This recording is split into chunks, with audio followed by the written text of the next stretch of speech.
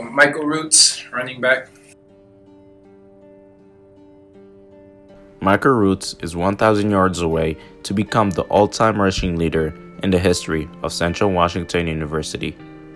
In 2019, he was named to the Honorable Mention All-American Team, First Team All-GNAC, and was also nominated for the Harlan Hill Trophy. But Roots' journey wasn't easy.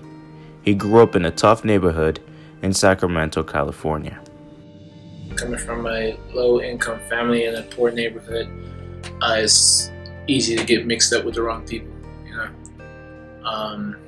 Growing up there, you have to be mentally tough, physically tough.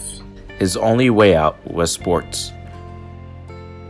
Sports kept me away from a lot of people, a lot of trouble.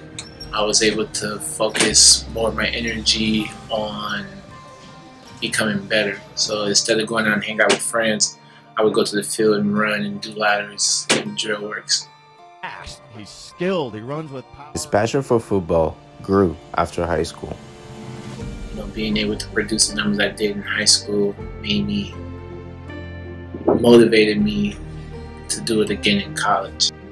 After his mentor and coach transferred from Southern Oregon to CWU, he decided to join the Wildcats football team during his sophomore year of college. He didn't have any problem adjusting to Ellensburg. Being named to the Honorable Mention All-American Team isn't enough for Roots. It is a motivation for him to continue his football career after college. 1, 2. What advice would you give to your younger self?